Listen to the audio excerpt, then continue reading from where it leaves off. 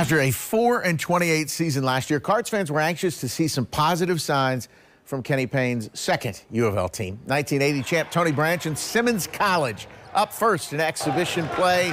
Freshman Curtis Williams to freshman Dennis Evans for the slam to get things started.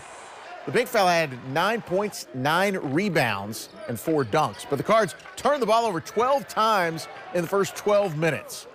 Not a great look.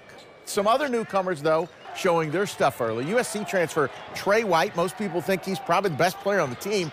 He scored 10 of his 12 points in the first half, did show some flashes. The Cards closed the half on a 24-1 run to finally take control. Freshman Curtis Williams led all scorers with 15, hit 5 of 6 from the field, 3 of 4 from 3.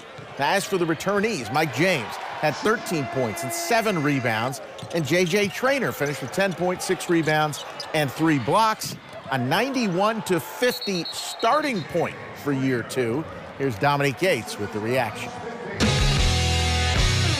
Louisville men's basketball opened up exhibition play with a 41-point victory over Simmons College, but it took a while for the Cardinals to get control of this basketball game. And head coach Kenny Payne said he was disappointed in the sloppy moments throughout the game, but he said there were glimpses that leaves him very optimistic.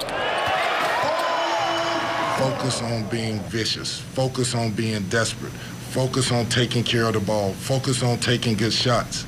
And let's see where we end up. If we get a group of guys that can focus on the little things that it takes to be a great team, how good can we be? And that's what I'm trying to figure out, who can be a part of that.